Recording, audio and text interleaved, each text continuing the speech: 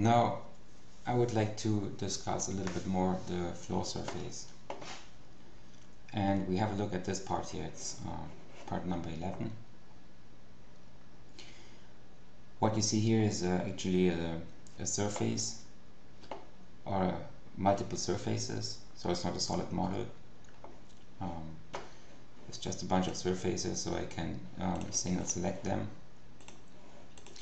And let's say, so this is the part we would like to rough, and this is the stock definition, so it's just again a cube, and we need to rough out all the material.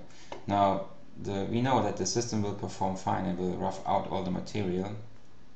However, we have to have a closer look at the drive surface here. Now you can see that this part actually has a few floor surfaces. Now we said, okay, you gotta pick the floor surface, and according to the floor surface we're going to machine the whole area. Now if you look at, for example, part number 3,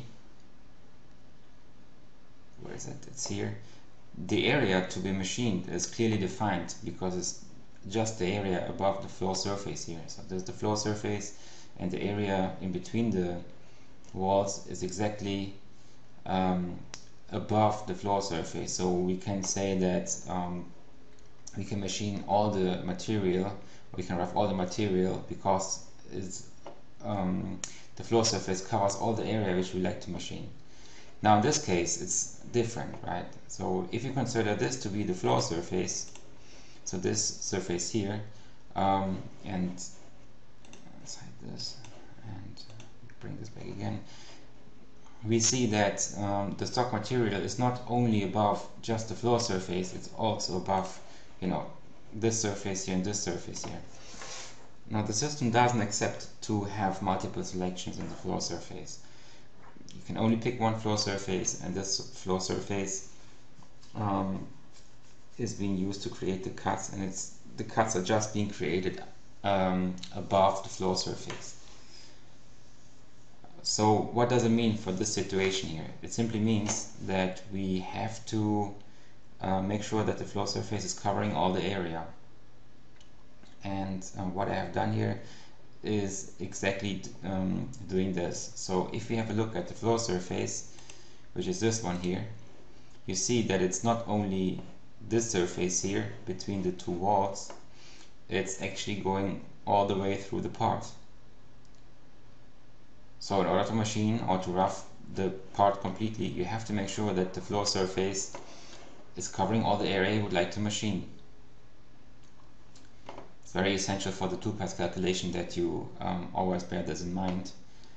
So as you have complex shapes here on top of your part or somewhere in your part, you're gonna make sure that the part, this floor surface always is underneath every area you would like to machine, basically everywhere where the stock is.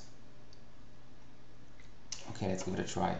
Let's take this operation here and copy it. Let's say, what is it, part number 11. Part number 11. It's also from floor, which is fine. And let's make the changes to the settings. So the floor surface now is this surface here, covering all the area. Okay, the wall surface is, as usual, all the part. We don't make any changes to the settings. Just go to the stock definition and reselect our stock. Hide this, bring up this, select this. Okay, okay. Then we start the calculation, and meanwhile I will define the stock for the cutting simulation. It's this one here. Apply, close, hide it again, and bring up part number 11 again, and let's wait for the calculation to be finished.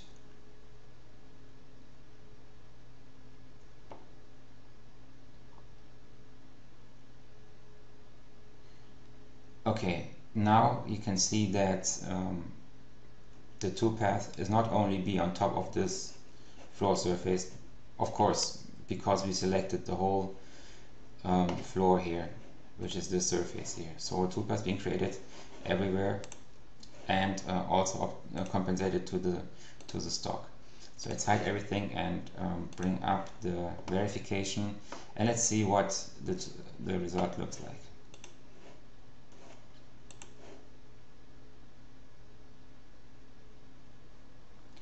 Okay, so this is the result. Once again,